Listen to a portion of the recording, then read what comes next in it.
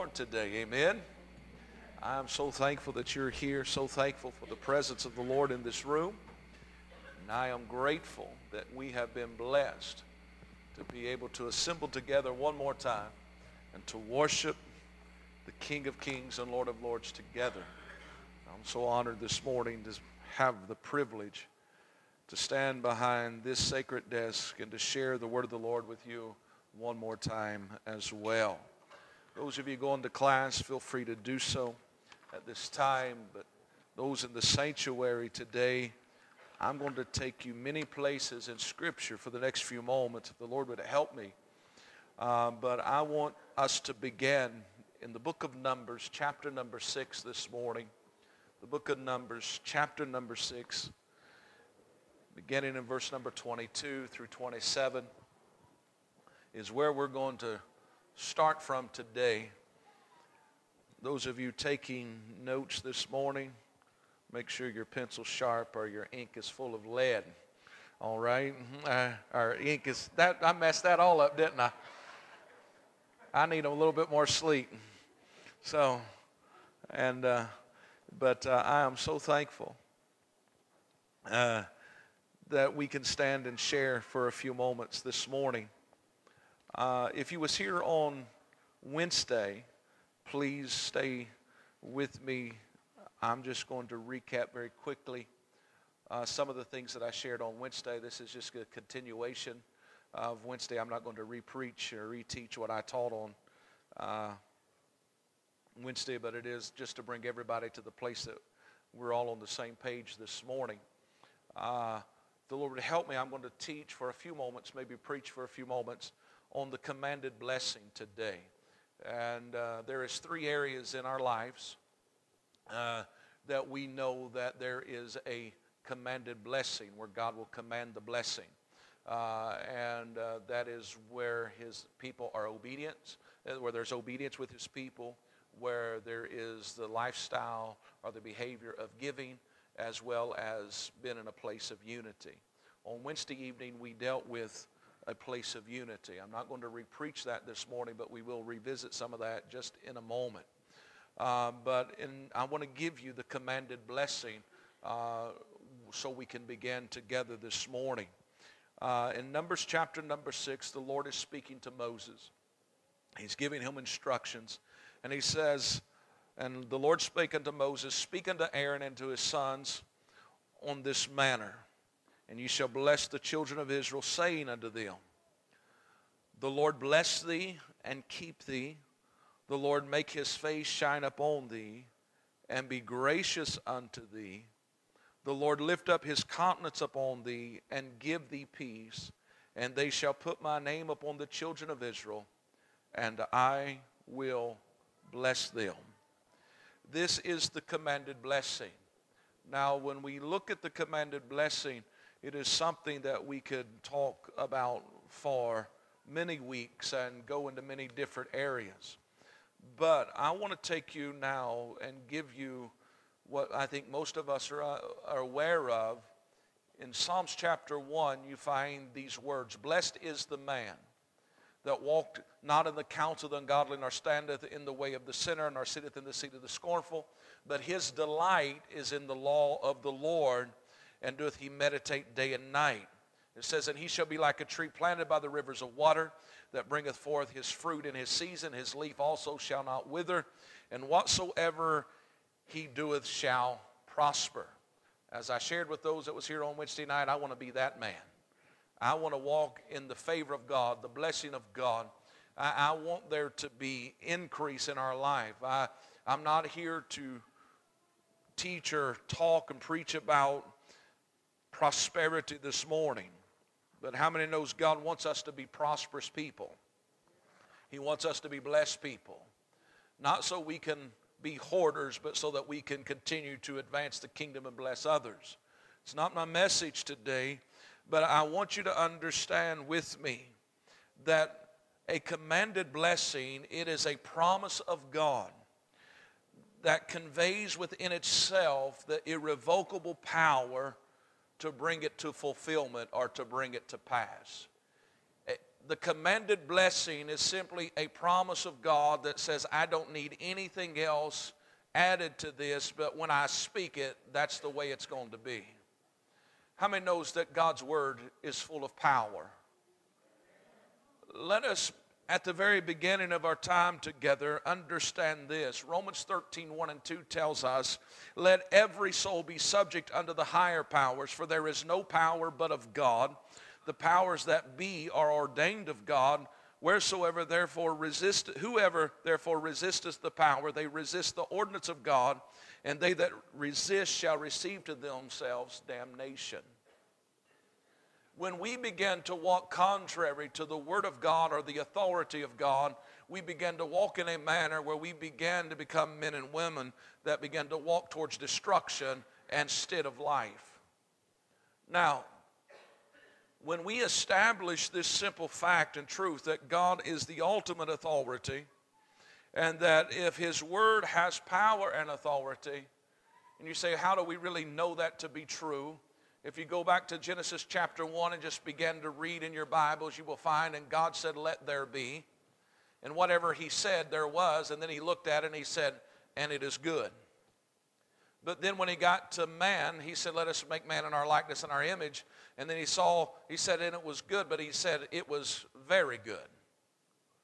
So when God begins to speak in his authority, in his power, in his authority, there is nothing that is able to trump that. And therefore, when he says there's going to be certain areas or certain things that I speak concerning, there's nothing that's going to be able to stop that from being. So when we're getting into the realm of humanity today, and I began to look where we're at, and the Lord began to bring me back to some of the basic principles, I find that the only thing that keeps us from the things that God has promised is ourselves. Because humanity in its fallen state often will go contrary to the promises of God and the Word of God in such a manner. And we find that all throughout the history of Israel, when they walked in a manner where they kept his statutes and obeyed his commandments, they was blessed. But when they began to walk away from those things, they began to experience cursings. Now, as I said just a few moments ago, there's three areas when you begin to talk about the commanded blessing that is covered throughout Scripture. We find in Numbers chapter 6, he's dealing with his people, the children of Israel. You can take all of the replacement theology of our day and throw it in the trash. The church has never replaced Israel or the children of Israel, the Jewish people, nor will we ever. The Jewish people are still the apple of God's eye. They are special people. They are gifted people. There is something about them that cannot be said about any other race of people. When you look at the creativity, the blessing in their mind in many areas, some of the greatest and some of the most vital things that has ever been brought into the realm of humanity has came from the mind of the Jews. Their creativity is off the scale. It is unbelievable how God has favored them, especially with inventions and all types of things. Some of the most life-saving things that we have today has came from the Jewish people. But we must never forget that we are grafted in. We are the church. We are sons and daughters of Abraham. And we are grafted in. We have never replaced them, nor will we ever, but we are a chosen people, a royal priesthood. Let us never forget that. So therefore, the commanded blessing that is spoken over the children of Israel is a spoken and commanded blessing that is over the church of Jesus Christ in this hour. The second thing is this, we find in Psalms 133, and I used this on Wednesday evening. Behold, how good and pleasant it is for brethren to dwell together in unity. It is like the precious ointment upon the head that ran down upon the beard, even Aaron's beard that went down to the skirts of his garment, and the dew of Hebron, and as the dew that descended upon the mountains of Zion. For there the Lord commanded the blessing, even life forevermore. When men and women get into a place of unity, unity with the Word of God, as well as unity with one another, it is a place where there is a commanded blessing. And that's why, as I shared, I won't re-preach it or reteach it this morning. But you and I today must understand, as busy as life is, you and I today as the church of Jesus Christ cannot be too busy. We have got to make sure that we safeguard and that we build relationships with our Father as well as one another. The word of the Lord is very clear. When you see the evil day in which we're living, we do not forsake the assembling of ourselves together, but he says, do it the more so. That's why we have to understand this has not been critical, but this has been real. This has been totally transparent and honest with you. There is men and women that have a heart for God, but their behavior today is going contrary to the Word of God. We now have Sunday morning service, and that's it. We're closing the doors of the sanctuary on Sunday night and Wednesday night and every other day through the week because everything else is a priority. We are going to have to reevaluate our lives. I'm not saying you have to be at the house of God every time the doors is open. But I'm saying if you can be, you should be, because the word of the Lord says that when you see the evil day, you should not forsake the assembling of yourself, but you should do it the more so. Why? He said, because if you're in a place where unity is, and how many knows you cannot be unified? You cannot be with one another and be what we need to be if you don't do life with each other. And that's why God is saying you gotta be in unity with my word and with my will, but also with your brethren. Notice Abram is a perfect example of that. When he was walking with Lot and the herdmen began to have strife between them, and he goes and he calls Lot, and you can read it in Genesis 13, 7 and 8. He says, listen, we're brethren. Don't let any strife be between us. He said, you pick out the place, you go the direction, I'll go the other. We don't want opposition. We're not competitors, but we are family. There's something deeper than a little bit of water or a little bit of grass in a field. There's got to be a bond that cannot be broken. And we find, and then you read in Hebrews 13, 1 and 2, it says this, let brotherly love continue. Don't be so bogged down that you lose the focus and you don't walk in this love that I have continually. And you go when you look at this and you say, well, where does all of this fit? If you go to Proverbs 4, verse number 7, it says, wisdom is the principal thing, and all you're getting of wisdom, also get understanding. We are in a place today, in America especially, that we have got to come back to living a life of principles, because principle living is the recipe to experiencing the blessing and the favor of God. We can talk about it. We can pray about it.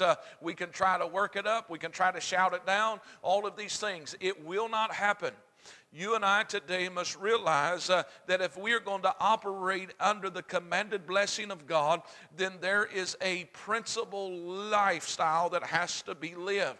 That means this, as men and women of God, our first priority is to get wisdom, understanding, and then go to Proverbs 23 and 23, and it says, buy the truth and sell it not. Meaning this, no matter what I discover through the revelation knowledge of God by the Holy Spirit, if I look at it, if I hear it, if I see it, and even if my flesh resists it and don't like it, I cannot get rid of it. I have to keep it, and I have to begin to have my life molded into that manner so that I'm walking pleasing and trusting in the sight where I'm trustworthy in the sight of God. Now, we know with wisdom being the principal thing, wisdom takes us to a place of greater understanding, and greater understanding and wisdom of the Word of God always takes you to a place of unity as well as a place of obedience. And you and I today must realize that obedience is still better than sacrifice. We find, if you read 1 Samuel chapter number 15, Saul was anointed to be king, and then the word of the Lord comes and through the prophet Samuel, and he says, I've given Saul a charge. I want him to go and utterly destroy the Amalekites. I don't want you to spare anything. But we find upon, when you read chapter number 15, that they began to look at the good that the Amalekites had, and they began to bring back, and they did not utterly destroy.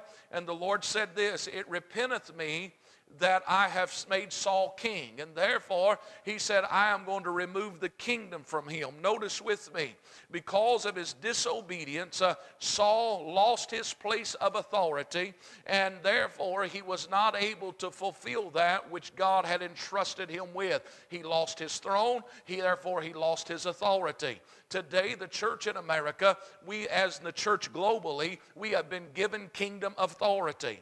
But the reason that we are not seeing the operation of the Holy Spirit in the manner that we desire to see it is because that we are not living lives of obedience. Therefore, we are not walking with kingdom authority. Now, when I began to look at all of these things, and I began to look at how important unity is and how important it is to walk in a place of obedience, I am also brought back where I'm going to focus just for a few moments this morning. But before I go any further, I want you to look at your neighbor this morning, and I want you to help me preach, because I think they'll probably listen to you better than they will this morning to me, okay? So I want you to make this declaration for me. Tell your neighbor, say, the pastor or the preacher, he doesn't want your money. Okay, let's just get that settled this morning, all right? Right now. Now, sometimes teaching is the best recipe. So turn and tell them one more time. I want them to really get this morning. Tell them the preacher doesn't want your money this morning, okay? Okay, now I can get to my message, all right? Because where I'm taking you now is a place of principle living. But how many before I go any further, how many wants to be blessed by God? But how many wants to live under the commanded blessing of God? See, we know what it takes to be blessed. We have to walk in obedience to the Word of God. We have to live a life that is set apart. We understand that. You don't need me to teach that or preach that to you this morning. We know we're supposed to be holy. We're supposed to be set apart. All these things. You all have heard that all of your life. But we got to go beyond that, because it's one thing to be blessed, but it's another thing to have a commanded blessing. And that's what I want you to understand. God, we're blessed right now. Whether you realize it or not, you are blessed. Like, we are extremely blessed. I'm sitting amongst the most wealthiest people on this planet. You know, I have friends that are working for $12 a week, okay? And I've been in their homes, and when I go to their homes, I sit on a 5-gallon bucket or a chair that somebody drug out of the trash. Listen, we're blessed. You didn't have to worry about if it rained last night that water was going to run down by your mattress that was laying on the dirt, and there was just a trench beside it. Listen, I've been there. I have men and women that I've sat in their homes, and that's what it is. We are extremely blessed. But even beyond the blessings that we have today, there is a commanded blessing that takes us to a new realm and a different place. And that commanded blessing that God has comes when we dwell and live in a place of unity, when we live and dwell in a place of obedience, as well as when we come to a place where we are completely willing to give not some things, but everything. Now, Malachi chapter number 3, and as everybody groans as I go there, you'll be all right, promise, I promise. Malachi chapter 3, beginning at verse number 6 through verse number 12. Let me read this to you. It says, For I am the Lord, I change not. Therefore you sons of Jacob are not consumed. Even from the days of your fathers you are gone away from my ordinance and have not kept them. Return unto me, and I will return unto you, saith the Lord of hosts. But you said, Wherein shall we return? Will a man rob God? Yet ye have robbed me. But ye say, Wherein have we robbed thee? He says, In tithe and offering. You all are nervous right now. You are cursed with a curse, for you have robbed me, even this whole nation. Bring you all the tithe into the storehouse, that there may be meat in my house, and prove me now herewith, saith the Lord of hosts. If I will not open you the windows of heaven and pour you out a blessing, that there shall not be room enough to receive it. And I will rebuke the devourer for your sakes, and he shall not destroy the fruits of your ground, neither shall your vine cast her fruit before the time in the field, saith the Lord of hosts. And all the nations shall call you blessed, for you shall be a delightsome land, saith the Lord of hosts. Now I want to take a few moments this morning, and I want to look at this because, please hear me. We are in a place right now where we are dealing with a generation that is living under a curse because of the simple fact they do not understand what it is to live a principled life and a disciplined life. Now, we find that, yes, we understand we have to walk in obedience in every area of our life. We understand that unity is important. But please understand, if we're ever going to walk in unity and if we're ever going to walk in a place of obedience, then we're going to have to first come back and get this part of life, because this is entry level. And that is Malachi chapter 3, understanding that when we began to walk around and live our lives with closed fists, we began to walk in a manner where the commanded blessing cannot be present in our life. Now, I want us to understand today, if you go back to Scripture, we're not the first generation that's ever dealt with this opposition. If you go to Haggai chapter number 1 and you read verses 2 through 11, you will find that the word of the Lord came to the prophet Haggai, and he begins to speak to a group of people that found themselves in opposition. Every time they had started trying to rebuild the temple, there was opposition that came. Things that kept trying to come around and defeat them. And therefore, they said this: now is not the time for us to build the Lord's house. But the word of the Lord came by the prophet, saying, is it time for you, O ye to dwell in your sealed houses, and this house lying waste? Now therefore, thus saith the Lord, consider your ways. Notice, he said, you've sown much, and you bring in little. You eat, but you don't have enough. You drink, and you're not filled. You're clothed, but none of you is warm. You earn wages, but it's like you put them in a bag with holes. Thus saith the Lord of hosts, consider your ways. Verse number 8, he says, go up to the mountain, bring wood, build the house, and I will take pleasure in it. Now we understand he's talking about a natural building there. But let me bring you to New Testament Scripture and remind you that Paul said, know you not that you are the temple of God, you are the Holy Spirit. That this is the place of the Holy Spirit. We are the temple today. But in order for us to build this temple, then we are going to have to be a man or a woman that is willing to build it in a manner that is in alliance with the Word of God. And we do that by being and operating in the manner that God has set for us to do. Number one of that is of giving of ourselves.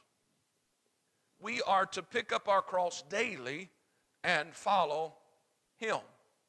Didn't say occasionally, but it said daily. Now, one of the greatest struggles that humanity has is that of finances. Causes more issues in homes, more issues in marriages, more issues in life, and even more issues in church. Now, we have been a blessed people. We're a blessed ministry. Those of you sitting in this room, this is an area that I don't ever speak of. And the reason I don't is because God has always taken care of it, and I give God praise and glory for that. And we are a blessed ministry today because that you operate and you give and you do what God places in your heart. And as a pastor, I am very grateful for that. But please hear me. There are men and women today that are in a state of struggle. They're in a state of lack.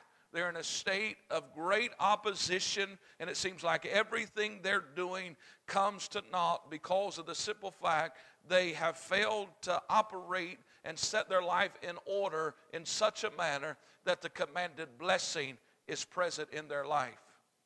Notice with me, you and I today have got to understand, and we have to understand and establish this fundamental principle, that we are not owners of anything. We are stewards.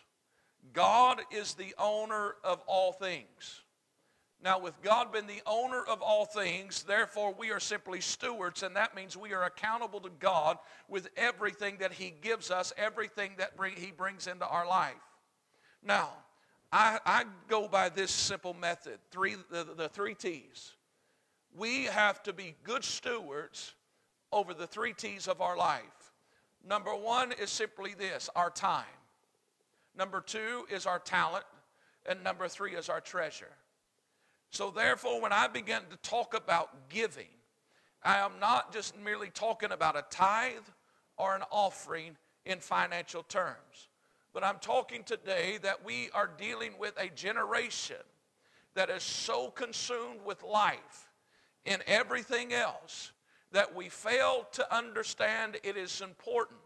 Yes, we understand we are to give a tithe of that which is brought into us. I don't think we dispute that in this house at all. But we also are to be men and women that brings alms or offerings. Those offerings can be financial gifts, or they can be the giving of our time, they can be the giving of our talents, the giving of our treasures, the thing that God has brought into our lives. But please hear me. We have to understand that even when it comes to giving, there is principles that God has put in place. And we have a generation that does not fully understand that, and therefore the commanded blessing is not upon them. What does this really mean when I talk about a commanded blessing? In order for us to really understand why it is important to live a life where the commanded blessing is present in our life, you have to go to Deuteronomy, chapter number 28, verses 1 through 8. Let me give them to you very quickly. It says, "And it shall come to pass, if thou shalt hearken diligently unto the voice of the Lord thy God, to observe and to do all his commandments, which I command thee this day, that the Lord thy God will set thee on high above all nations of the earth. And all these blessings shall come on thee, and overtake thee, if thou shalt hearken unto the voice of the Lord thy God. Blessed shalt thou be in the city, blessed shalt thou be in the field. Blessed shall be the fruit of thy body, and the fruit of thy ground, and the fruit of thy cattle, and the increase of thy kind, and the flocks of thy sheep. Blessed shall be thy basket and thy store. Blessed shalt thou be when thou comest in, and blessed shalt thou be when thou goest out. The Lord shall cause thy enemies that rise up against thee to be smitten before thy face. They shall come out against thee one way, and flee before thee 7 ways. The Lord shall command the blessing upon thee in thy storehouses, and in all that thou settest thy hand unto, and he shall bless thee in the land which the Lord thy God giveth thee." Now, with that being said, please hear me. I want to give you just some basic principles. I'm not preaching a shouting message this morning, but I'm bringing us to a place where I believe in my spirit. The Lord told me recently, he said, if my people are ever going to experience what I'm desiring to release over them, then they're going to have to come back to principle living. Now remember what your neighbor told you this morning, that the preacher don't want your money, okay? But listen, you and I have got to understand that he expects us to give. Now, giving an offering is wonderful, but you will never experience a return on your offering or increase in your offering unless you are someone that is disciplined in a manner where you are tithing or giving back what belongs to God. Now, I don't care if it's $1. The amount doesn't matter. Whether you're tithing on $1 or whether you're tithing on $1 million, the amount does not matter. But you as an individual, as a man of God, a woman of God, have to understand that principle living is the key to the commanded blessing. And therefore, it's real easy to give a tithe on $5 because it's not going to cost you much. But when God brings a greater blessing in your life and he blesses you exponentially, and then you have to write not a 50-cent check, but then you have to start writing a $5,000 check. How many knows that stings a little bit? Let's just be honest and real. But it's the same principle, because the tithe belongs to the Lord. Now, there's been great debates over this over the years. Well, the tithe was under the law, but it was before the law. You can go to Genesis and you'll find that Abraham tithed. We find Jacob tithed. And I can give you scriptures and verse for all of those things. But then we find that the tithe was under the Mosaic law. But then we find that Jesus comes in Matthew 23, verse number 23, and he talks to the Pharisees and the scribes and says, listen, you all are a bunch of hypocrites. You're saying, oh, I bring the tithe and this, but you're not keeping the other parts of the law. You're not dealing with grace. You're not dealing with mercy. You're not dealing with faithfulness. You're not doing all of that. But he said, you got to pay attention to that. But also don't neglect the former as well, which is don't forget to bring the tithe. So Jesus himself validates it. But if you are going to be someone that tithe, please hear me, you're giving to God. But that means that you've prepared your atmosphere or your land for greatness. Because now you're prepared for a commanded blessing. But it's not enough just to sit down and write a check and say, well, I did listen, we don't give out of duty. We give out of love and out of cheerfulness. New Testament scripture said, give cheerfully. But I give back to God what is his. Why do I do that? I did not understand this for many years, but then I began to understand it is more blessed to give than to receive. And I am blessed today because of the simple fact that I continue to try to live my life every day to be a blessing. Now, but when I began to understand that when I gave the tithe, what I did, I began to set the stage for the Lord to begin to speak on my behalf. But notice what happens. When I begin to give the tithe, now I am positioned to give an offering. And when the offering is given, whether it be of my time, of my treasure, or of my talent, it begins to be the seed that goes into the ground. And therefore now the tithe is protecting my offering, no matter what it was, and then the devourer is not able to come in and steal it. But now we have people that says, well, I can't afford to give what really belongs to God, so I won't give my tithe, but I'll give a $5 offering. But every time, or I give a $100 offering or a $10 offering, but what they don't understand is there was no tithe, there was no principal living, there was nothing protecting it. So then the devourer comes in and he picks up that $5 seed, and then you say, I don't understand why nothing's growing in my life. It's because there's no principle in your life where the commanded blessing can be present. Listen, the reason that I am blessed today and the reason that God has blessed me and my family today, and I don't say this in a braggadocious way, is because I have become someone that is disciplined in principled living. And listen, I said, Lord, I don't have time to live in lack. I don't have time to live in disarray and chaos because, God, there's work that needs to be done. So therefore, you got to show me. You got to teach me. And he began to teach me through the word, and I began to realize, when I give a tithe, wonderful. I'm giving to God. I haven't even gave yet. I just gave God what was his. But then when I began to start giving the offering, when I began to start giving that $20 to the one that needed it, or I began to meet somebody else's need, or I began to give of my time or my talent, and I began to give that for the kingdom, I began to see that the enemy no longer was able to come in and just pull those things back out of my field, but there began to be a harvest, and the next thing I know, I didn't have to worry about how I was going to put gas in my car next week, but I began to operate and live in a realm that I never had because there was a commanded blessing on my life. I began to find that I was blessed going in, I was blessed going out, I was blessed going here, and I was blessed going there. Listen, I know what it is to go to the house and walk to the mailbox and find a check in the mail. I said, praise the Lord. Listen, I know what it is for somebody. Listen, when we was building this building, I didn't know what in the world I was getting myself into. Other than this, I'm going to need a whole lot of money, and I didn't have a whole lot of money, and I said, Lord, we're not going to go upside down in debt, but Lord, if this is in my heart and if it's you, it's going to happen. I'd be in here working all by myself. I'd gave of my tithe. I'd gave my offering, but then I'd gave of myself, my talent, what little it is. I was in here driving nails. I was in here feeling alone sometimes, and all of a sudden, God sends somebody down the road. They'd pull in the parking lot. They say, we don't know why we're here other than we was praying. The Lord said, we need to come. And I got an envelope of money. I got a check full of money. Listen, all of this stuff happened. I said, what in the world going on? I said, I think I'll just work on the building a little longer. Why? It's because there was a commanded blessing. What I'm telling you this morning is this. We have a generation that is in chaos today. There's families that you're putting everything you do in bags with holes. You're in a place of lack. You're in a place where there's not enough. And it's not because you're doing a bunch of stuff stuff wrong or because the devil has power in your life. It's simply because of the simple fact the Lord says, I can't do what I'm desiring to do until you come into alignment. Get to a place of obedience, get to a place of unity, but also get to a place where you're willing to give not just something, but give everything. You say, but you don't know my situation. I can't afford to give.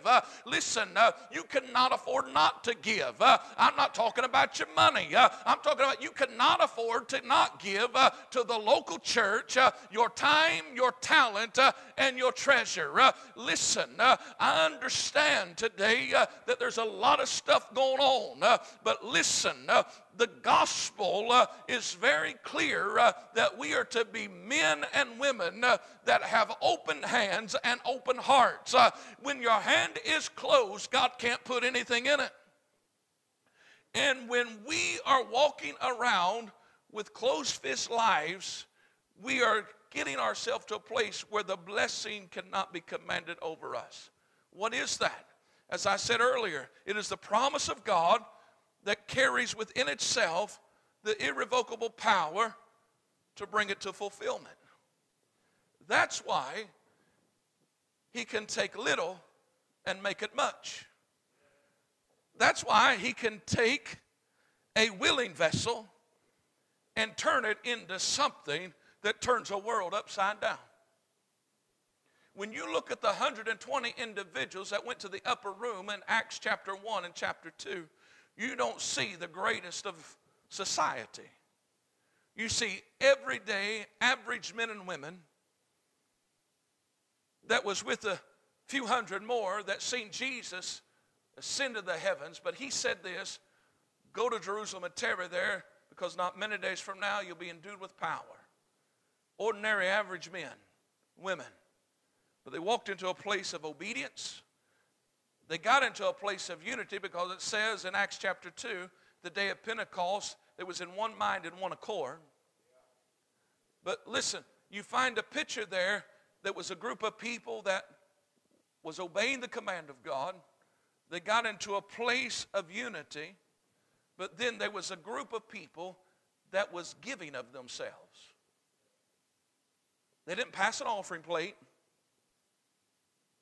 but what they was doing, they was giving of their time, they was giving of their talent, they was giving of their treasure, because of the simple fact it was costing them to sit there, because they wasn't working, hadn't been to work for 10 days.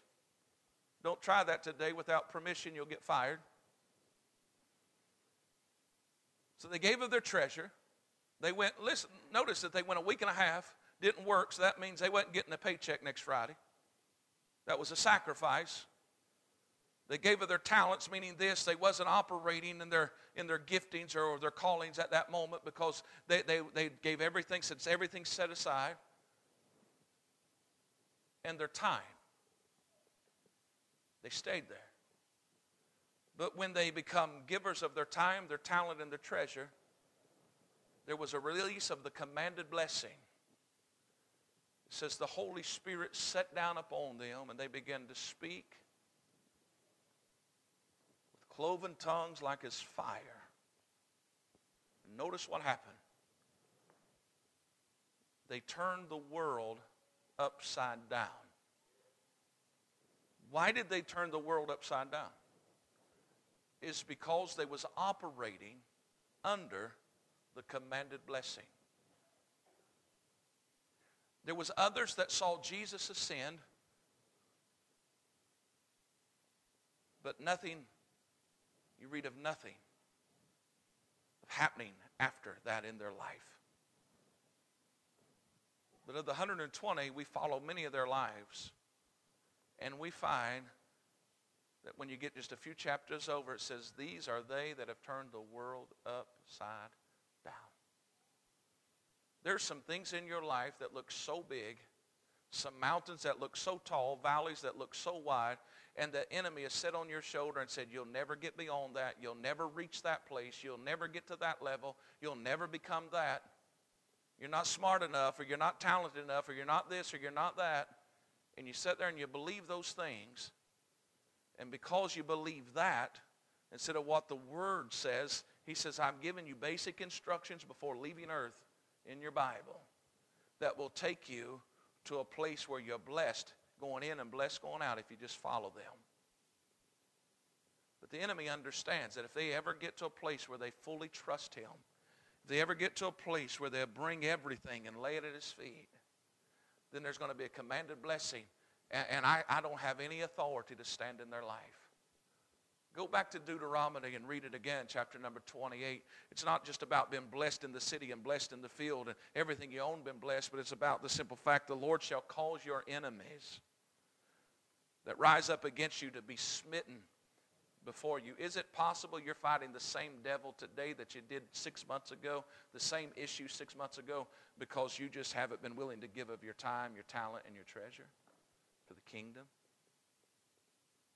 Well, I'm too busy, I can't go to prayer meeting, or I'm too busy, I can't take 30 minutes to stop and to disciple someone or to speak into someone's life. I just got too much going on. Listen, every day that God gives us is a gift, and we are to use that gift wisely. And that means every day we take our time, our talent, our treasure, and we invest it, not in the things of this world, but we invest it into the kingdom of God so that others can be blessed, so that others can hear the message of Christ. Listen, the commanded blessing has been hindered today in this very moment of time because of the absence of obedience, unity, and giving. I want to leave you with this morning. The American church needs men and women just like you to become re-engaged in the local church, where the local church can once again become the place that begins to shine brightly for the community in which it's in, where when people find themselves in crises, they say, you know what, we can go to the house of the Lord because there's people there that's able to meet our need. There will be no anointing. There will be no great revelation. There will be no great harvest at any local church or local ministry until the people in that ministry begin to live in a manner where the commanded blessing is spoken over them. And the only way that Lord can speak the commanded blessing over this house or any other house is when the people in that house begin to live an obedient life, where they live and walk in unity with him and one another, and where they don't give him some things, but where they give him everything. Your time, your talent, your treasure. This morning, as they come to the music, please. What we see in many places today is this very picture of the kingdom of Saul taking place right now. Notice with me. When Samuel came back to Saul, and he said, why have you not obeyed the voice of the Lord? And he said, we have. He said, I have fulfilled the command of the Lord. And he said, then why do I hear the bleating of the sheep in my ears? Immediately he began to try to give a explanation. Well, we're going to do this and this and this. And he said, that's not what the Lord said.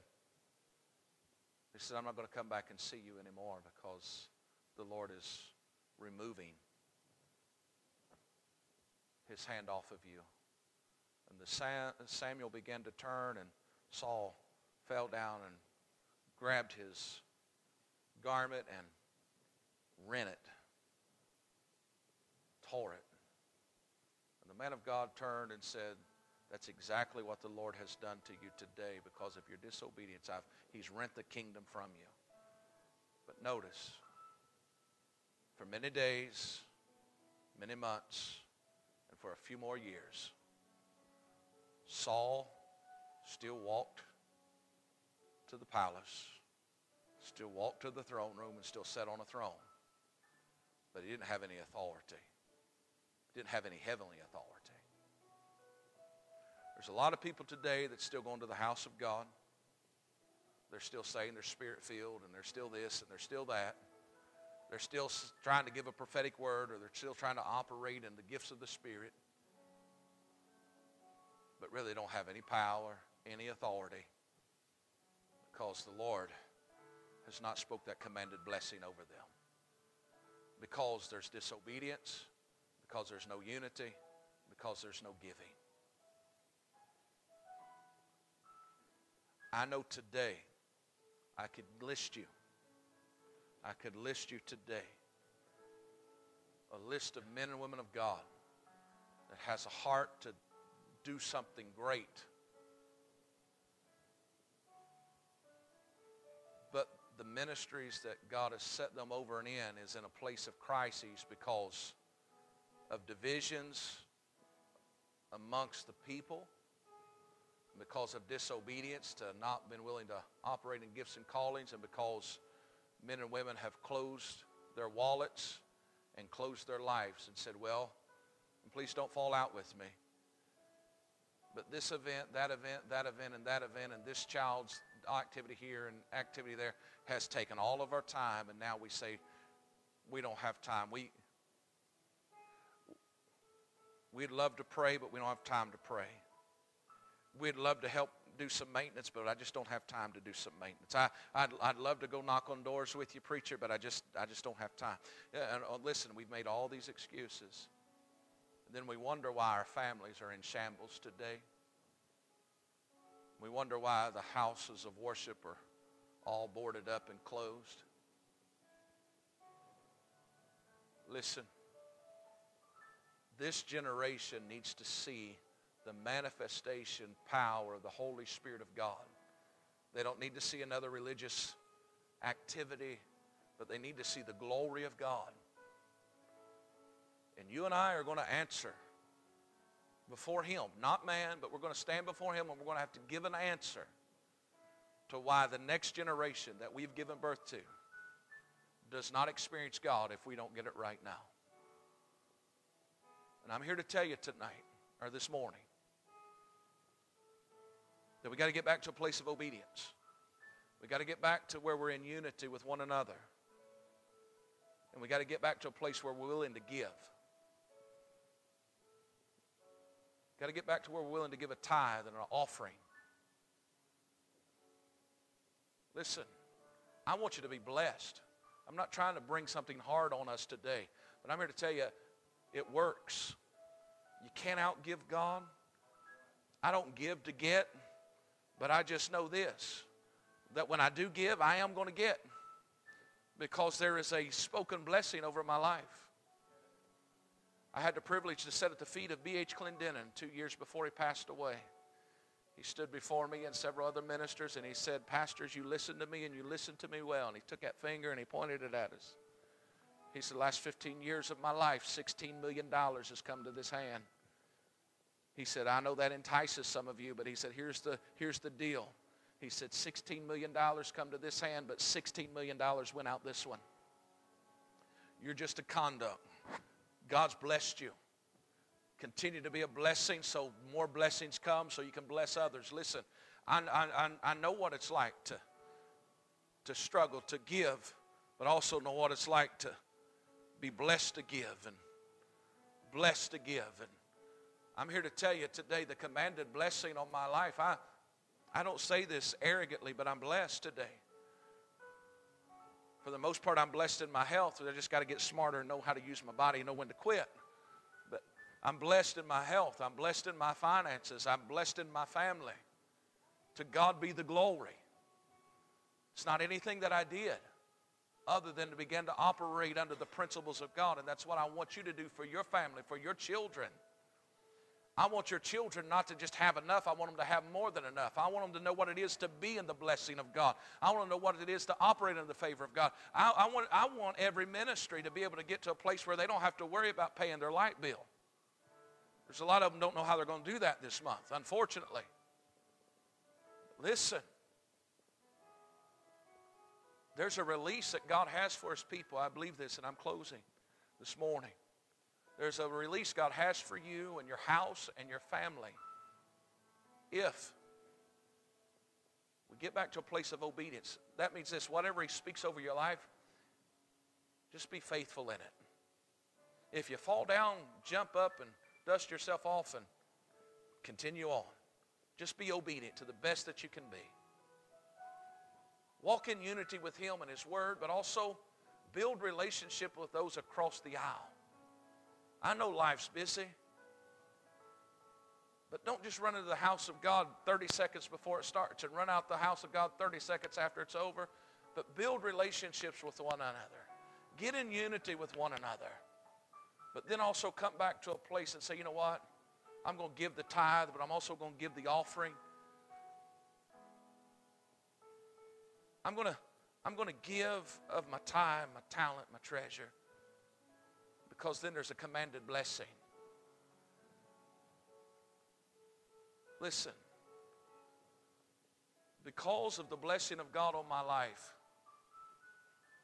my children live a blessed life. Because the blessing doesn't just stop with me, it means that I'm positioned to bless them more in all different types of ways.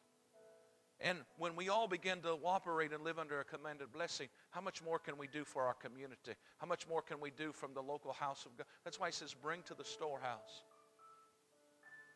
Because He wants the storehouse to be filled so it can continue to distribute continually. I'm not looking to go down to one service a week, but I'm looking to get to a place where the doors of this building is open every day of the week. It'd be wonderful if it was open 24 hours a day, 7 days a week. Just where there's always something available for the one that's in need. That's where God wants us to be. As we stand all over the house this morning, I know it's a little different this morning. Those of you visiting, thank you for enduring me this morning. But the commanded blessing, the principle living,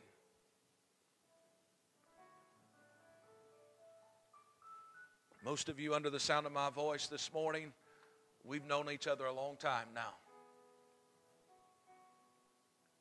You've been with us a long time, and I'm forever grateful. There's not a person in this room,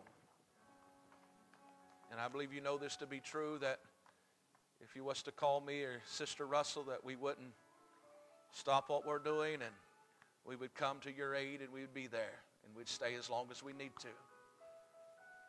And we do that not out of obligation. We do that because we love you and because we take what we do very seriously. We've given our life to this thing, and therefore we've given our life to you. And how I determine whether I'm successful or not is not by a number in a bank account or a building that we build or a trip that we've taken. That's not how I judge success. Success is when I look at you and I look at your family and I see you blessed. I see you in good health. I see you in good unity and good harmony. And I see increase in your life. That's like, listen, they're hearing the word and they're enacting principles and God's blessing them. That's when we're successful. So today, please do not be offended by what I've shared with you. But understand this: if there's some areas in your life that you're not operating in, I'm not judging you. But I'm asking you to just trust God. I'm just asking you to trust God enough to do what you've not normally maybe done and watch God do something extraordinary in your life. Before we pray, I'm going to give you one passage of Scripture. David understood this. Psalmist David. Psalms 37. I'm going to read you 1 through 5, and then verse 18 through 20, and then verse 22. It says, "Fret not thyself because of evildoers, neither be thou envious against the workers of iniquity. For they shall soon be cut down like the grass and wither as the green herb. But trust in the Lord and do good. So shalt thou dwell in the land, and verily thou shalt be fed. Delight thyself also in the Lord, and he shall give thee the desires of thy heart. Commit thy way unto the Lord. Trust also in him, and he shall bring it to pass. The Lord knoweth the days of the upright, and their inheritance shall be forever. They shall not be ashamed in evil time, and in the days of famine they shall be satisfied. But the wicked shall perish, and the enemies of the Lord shall be as the fat of lambs. They shall consume into smoke, they shall consume away. For such as be blessed of him shall inherit the earth, and they shall be cursed of him and they that be cursed of him shall be cut off. But please notice, for such as be blessed of him shall inherit the earth. If you look at that, David simply said this: just trust in him. Do good, commit your ways to him, and you'll see him do some mighty and marvelous things on your behalf. In my time of prayer, my time of meditation, in the time of word, I began to hear the Lord say, I'm desiring to release the commanded blessing over this house in a greater level, but I just need them to just commit and to trust. So today I'm just asking, are you willing to truly trust him? In the most minute thing, or maybe that thing that really completely stretches you beyond your comfort zone. I know what it's like when the Lord says, I want you to get up and I want you to walk over and I want you to give that man of God a word from me. And that man of God been a man of God for 40 years, and I see that man of God at this level, and I see myself at this level, and I said, God, how am I going to go tell him that you said this? Listen, I know what it is to be stretched in that manner. I know what it is to have wobbly knees, and I go over and say, I feel like the Lord says to say. Yeah, I've been there.